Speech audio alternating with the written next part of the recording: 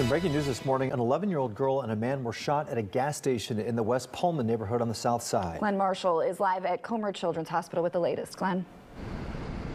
Yeah, good morning. I was with the family of 11-year-old Andrea Dyer when they actually saw her blink for the first time via FaceTime. Now, she's here in Comer Children's Hospital in grave condition after being shot in the face last night at a gas station. Around 11 p.m. last night, Andrea Dyer was sitting in the back seat of a vehicle that was at the gas station on West 127th Street when the shootout began. Police say a 19-year-old man was exiting the gas station store when another man fired shots in his direction. Police say that 19-year-old man was shot in the groin area and then he returned fire.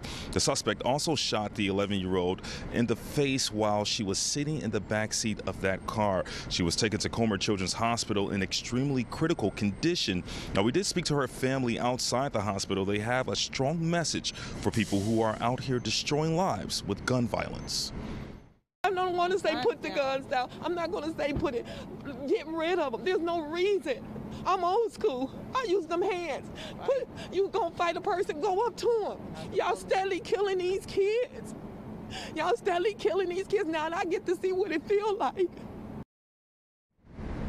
Well, then we do know the other victim was transported to Christ Hospital in serious condition. There are no relations between Andrea and that other victim. Again, this family is asking for prayers right now as this child recovers. They also want answers as to why this shooting took place. Live on the South Side, I'm Glenn Marshall, WGN News.